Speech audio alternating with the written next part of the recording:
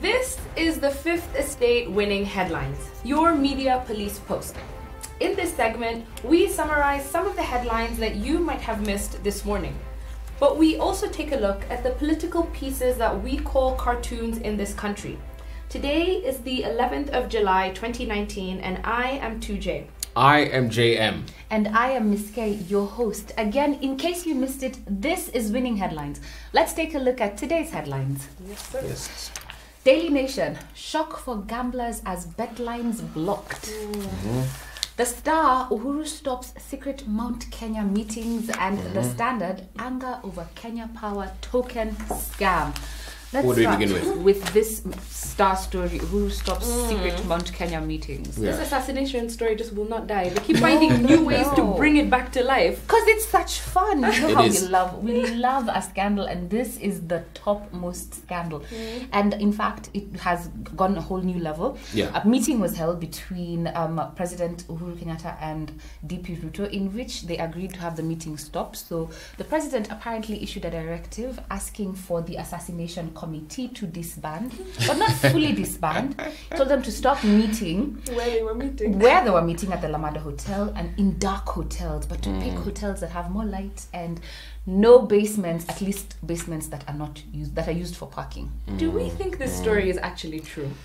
I don't think so. I'm not buying it. Because I'm if not we go buying through it. our criteria, Yes, I think speculation. Let me take you through our criteria. We have a 3-part criteria we use to break down the headlines for you. We ask ourselves: is this headline topical or is it speculative? Is it repetitive or is it groundbreaking? And finally, is it thoughtful or just plain lazy?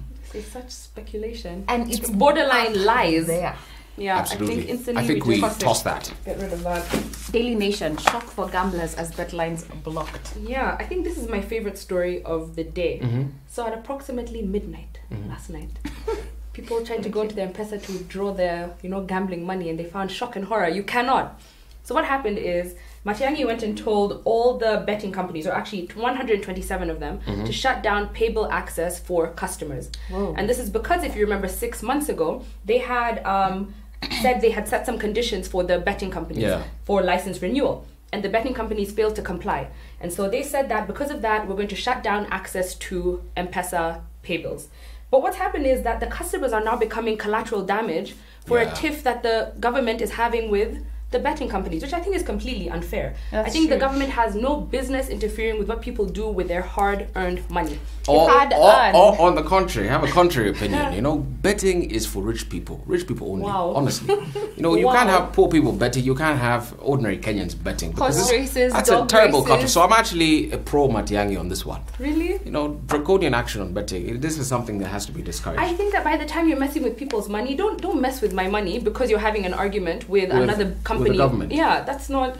I'm not into that. I don't know. I'm on the fence because I think I have a history of betting, and I take a moralistic stance against it because I think it's like any other addiction. So the government is trying to curb it, and it's trying to protect the most vulnerable in society. So to that extent, I agree with Jonathan. But I also do agree and it's that not being reasonable. It doesn't want to be reasonable with it betting doesn't want funds. to It's be very reasonable. annoyed with It's betting very funds. annoyed, and it This wants is to why protect it's, the most vulnerable. But on some extent, I do agree Who with is you the too, objective? Jay. Who are they If trying to I have hurt? gotten that not hard earned money, my Bahati Nasibu, lack money, let me keep it. Yeah. So at least let them get access to it, but shut down the companies. All right.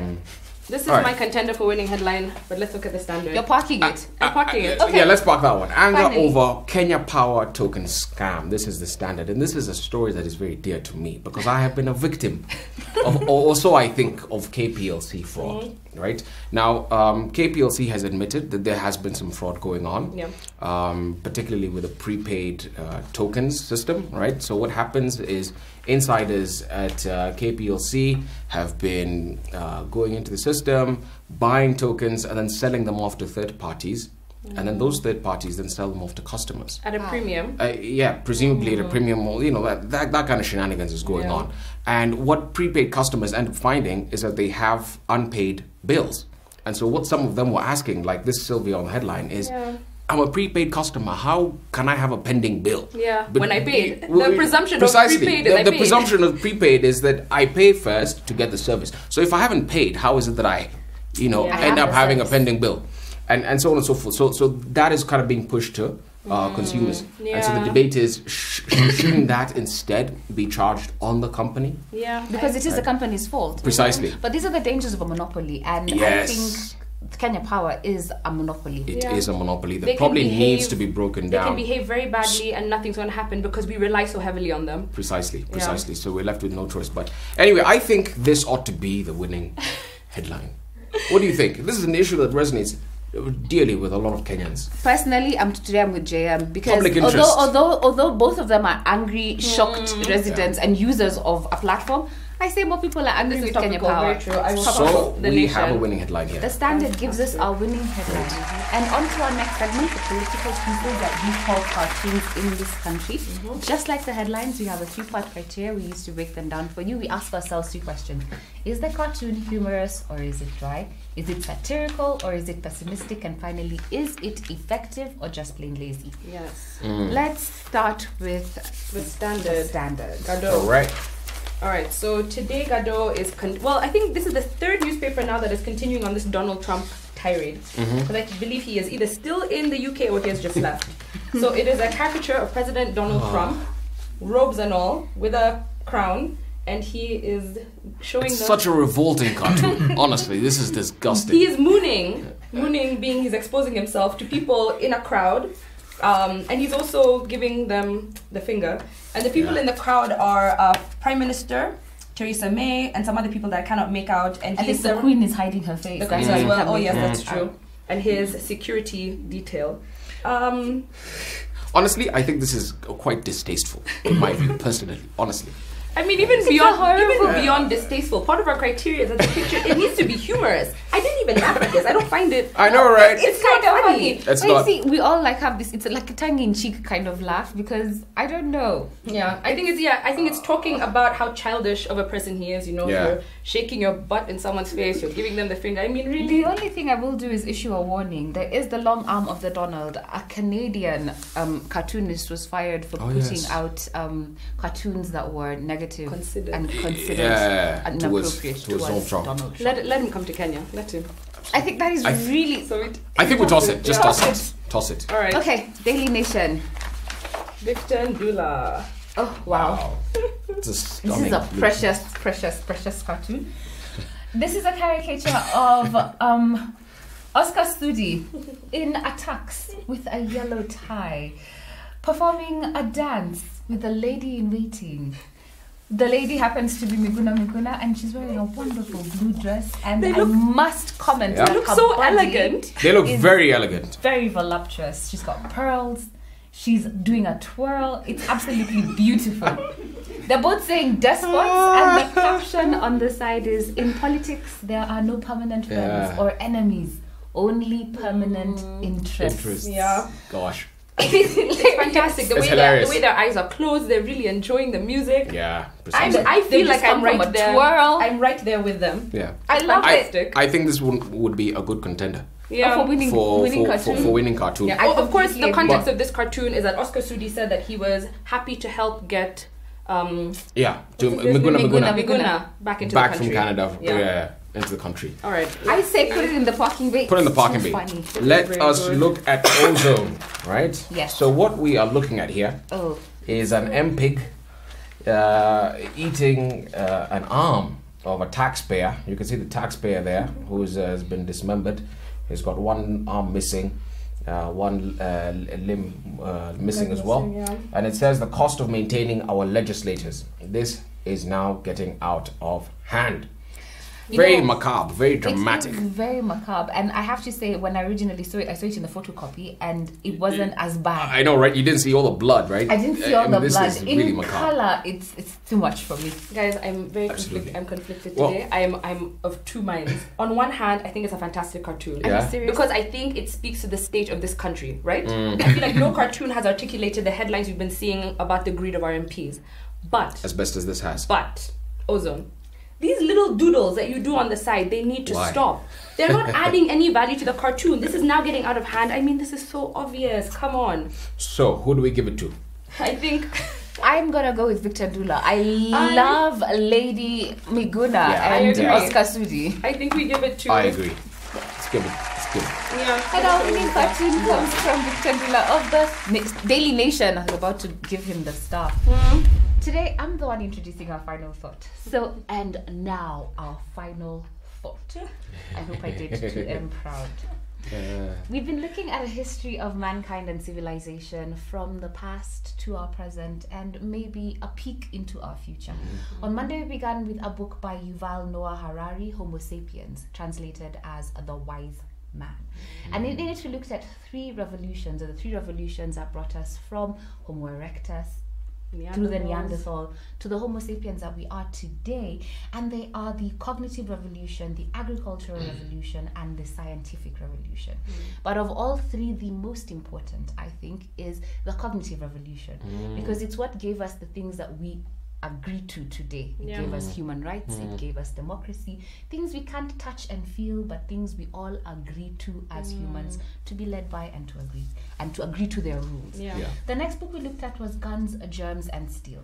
Now that we become Homo sapiens, how is it that some Homo sapiens fared better than others? What are the roots of inequality in the world today? And we came to the conclusion that there's only one root to inequality, and that is geographic luck. It just depends on where you were as a Homo sapien. If you are in the Fertile Crescent, then you did better than those of us who are in the global south. I don't know. Yesterday, we looked at The Sixth Extinction by Elizabeth Colbert, in which we found ourselves as Homo sapiens causing a new extinction. There have been 5 great extinctions in the past, but all of them were natural, caused by forces outside of anyone's control. But this 6th and maybe final extinction is being caused by human beings themselves. We're changing our environment in ways in which we are unable to predict the outcome, and it is possible that we might be the victims of our own making. But also it's possible that we are ingenious enough that we will take ourselves out of this extinction. And maybe that's what Homo Deus, again by Yuval Noah Harari, is asking us to do. Maybe we will be the future, but not the way we think we are. So again, this is the second book by Yuval Noah Harari, and he says that this is not a book about futurology or about predictions and prophecies. He says rather he's trying to attempt to map the different possibilities that may happen, while remembering that human agency is at the center of it all, meaning that we as humans have the choice to determine what path we take. So this book sets out to examine the possibilities of the future of Homo sapiens. And he starts out by saying that humans have 2 main drivers, 2 innate things that make them move. And he says the first is searching for immortality, because nobody wants to die, right? Of course not. And the second is happiness, because happiness is fleeting. If happiness wasn't fleeting, you would have that happy moment and just be content in that. But you're constantly searching for happiness because it's a drug that you want more of. So I think what I might do is just summarize the key points that he lays out in mapping for the future possibilities of Homo sapiens. And the first one he says is that humans are going to become gods. And that's a big, very big and bold statement. So Homo sapiens, as you said, translated to wise humans, are going to evolve into Homo Deus, which translated from Latin means human gods. And I think we mentioned it before, how we're becoming demigods of a sort, because we have mastery over our environment, we're able to change it, to manipulate it. We have gone from being creators in terms of making children to creating other things. And so he says that we're going to find the rise of techno-humanism. So in pursuit of immortality and happiness, humans will begin to turn to technology to upgrade themselves. So through biological engineering, through cyborg engineering, computer engineering, all manner of things. So that's putting chips inside you, or developing AI, or just all manner of things. And then the next progression that he sees is something he calls the great decoupling, where we separate our ability to feel from our ability to reason. These 2 things that make a conscious human. We're going to separate them, and we're going to relinquish them to AI. And so the result is we're going to create AI technology that is smarter and more intelligent than us. Then what's our point? So the non-conscious but highly intelligent algorithms will begin to know us better than we know ourselves. So let me just jump in there, right? And let me first define what an algorithm is. All right, An algorithm is not anything complicated. An algorithm is a set of instructions to resolve a well-defined problem. So a recipe which has ingredients and which has steps that you must take in order for you to arrive at the cake That's an algorithm. So hold on. Before you get there, I want to get to the conclusion of the book, because I think let's finish what he says and then we can address that. All right. Okay. Because the final step he says is that dataism will become the new religion. So humanism will be replaced by dataism. So instead of looking at the world through a homo-centric point of view, we start looking at it through a data-centric point of view. How can data solve problems rather than how can humans solve problems? And that is his conclusion. It's very dark and it's very bleak, but that's where he leaves us at. And so let me just take you guys into what he's talking about when he talks about dataism, right? He has some pretty thought-provoking submissions on the future of mankind, and in particular regarding how algorithms could end up replacing human beings, right? So he says that humans have two core abilities, the physical and the cognitive abilities. But now we see that algorithms are outperforming humans in remembering, analyzing, as well as recognizing patterns. And he gives an example of a company in Hong Kong, which in 2014, a company called Deep Knowledge Ventures. In 2014, they decided to do something groundbreaking. They appointed an algorithm called Vital onto the board, right? And this Vital, right, is a board member. He's just like any other human board member. Does he have voting rights? He has voting rights. He has opinions. He he makes decisions. He has votes on the board as well. And what they ended up finding out is that Vital actually has a pretty impressive track record. He makes good decisions. He makes good decisions, and that's because he's able to make his decisions based on tons of data that he does a lot of in-depth analysis on, and that apparently outperforms what a human board member would be able to do. It is possible. And so just one more thing. And so what Harari then is telling us is that in the future, we could end up having algorithms as illegal persons, right? They could be empowered to the extent where they, are completely autonomous. They make decisions. They can invest in companies. Would you elect an algorithm president? Possibly, right? Possibly. And they can even create, wealth for themselves and end up even owning your house, becoming your landlord, and so on and so forth. And so what he ends up saying is that we may just have an algorithmic upper class. Oof. But remember, again, an algorithm is a very simple thing. Yeah. Right? It's a set of instructions to resolve a well-defined problem. So do you think we are ready for this algorithmic upper class? I'm really, okay, I'm not confused by this book. I'm very disturbed by it, if I could put it that way. Yeah. For this reason, Homo Deus, the human as God. But this human is not really a human. This human is part human, part inorganic matter, if I could call it that, because it's either an algorithm which takes over your cognitive functions or a machine which takes over your physical functions. Yes. So whatever it is, it's not quite a human. And I don't know about that. So I have 3 criticisms for the whole topic. And the first one is where you're coming from. I have to say that I sort of agree with Guns, Germs and Steel, that there are certain points when certain things happen, that divisions happen in human race, in human people and their development. So as you've said, it will be an upper class, an elite of AI subhumans. For this reason, the technology that we're making is so expensive, such that the people who are able to afford it are only those with money. Very true. Only those with money will be able to use it for their benefit and use it on the rest of us who are unable to afford it. So now I'll become Homo services? That's what it is. Homo That's services. actually what worries me. I will Homo become slave. Homo slave. I will Homo become slave. Homo slave, while others are Homo Deus, Homo Godding over me. Yes. I reject that Particularly reality. for us in the global south. Particularly for us in the global south, we will have the new slavery, if I could call it that. The second problem I have with this is how deterministic it is. Fine. Now, we've gone full circle. In Homo sapiens, Yuval goes through this progression. He says that first we were hunter-gatherers, and when we were hunter-gatherers, we had animism. The animals were sort of our gods. Then we went through agricultural revolution and became theists. God has given us authority. We now can manipulate the environment. We can control the plants and subdue them. Then we went through the scientific revolution and we discovered, you know what? Leave God. Who is the greatest person here? Human. I am the greatest and person. that was the point he got to at Sapiens. So he got to that point at Sapiens. Homo Deus takes us beyond this point into again, we've left ourselves as humans, and now our God is data. Yeah. Data is the Data new authority. But you can't disagree with the fact that that is the reality we live in right now.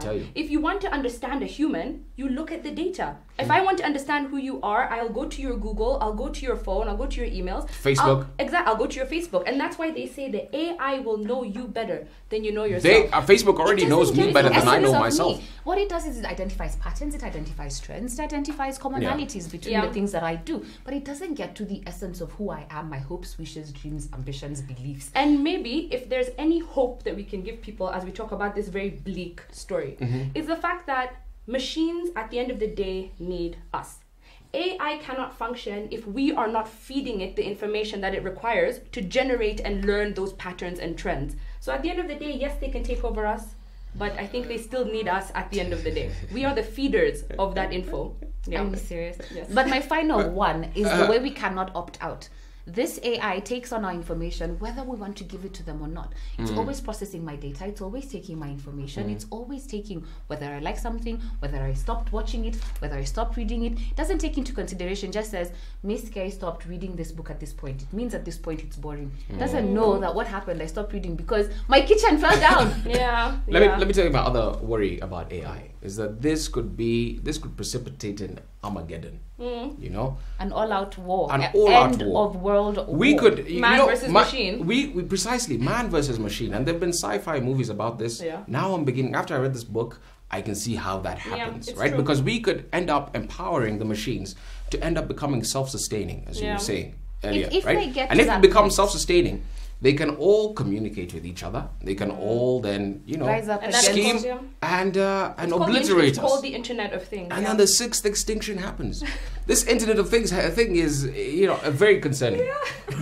Very, very concerning. Guys. This is winning headlines. Today, our winning headline was from the Standard, and our winning cartoon was from Victor Dilla of the Daily Nation. I think I will take Yuval Noah Harari's own conclusion, where he says that this is not a book of prophecies, but a book of possibilities. Of what may or may not happen. And if we don't like the possibilities, then we have an opportunity to change them. And I do hope, sincerely, that we change them, so that we do not become what in the book he called the class of the useless, where we have outsourced all of our functions to the point of becoming to Huduma Number. This Huduma Number can now speak, operate, vote, and rule the country to the point of being irrelevant and having no purpose in life. Have a great day and see you tomorrow.